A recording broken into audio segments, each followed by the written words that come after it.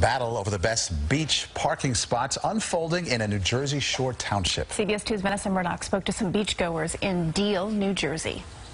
Beach access points are bustling in Deal, New Jersey. The parking nearby, open to all.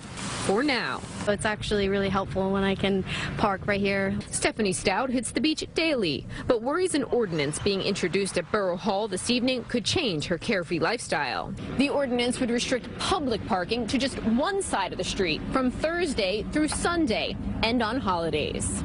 The other side would be for residents with permits only. The ordinance applies to some, but not all roads that lead to the beach. It just seems to be an exclusionary tactic.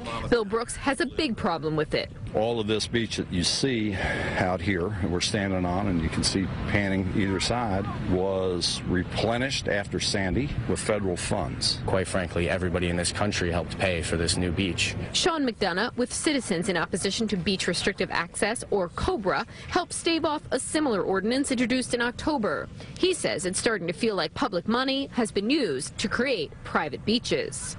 We just want to be able to use the ocean. We feel that it's the right of all of us. The mayor says they're not restricting beach access in any way. In a statement he wrote, "We are looking to give the residents that are located in the immediate vicinity of the free beach access entryways some relief in the way of parking by allocating 50% of the spaces to the residents and 50% to visitors." A homeowner who didn't want to go on camera told us she wishes the borough would take it a step further and restrict parking to residents only, saying there are too many strange people in and out, stripping down on the sidewalks. She feels parking should be here for those who pay the taxes to live here. From Dean, New Jersey, Vanessa Murdock, CBS 2 News. Now, beach permits would be required from Memorial Day weekend through Labor Day.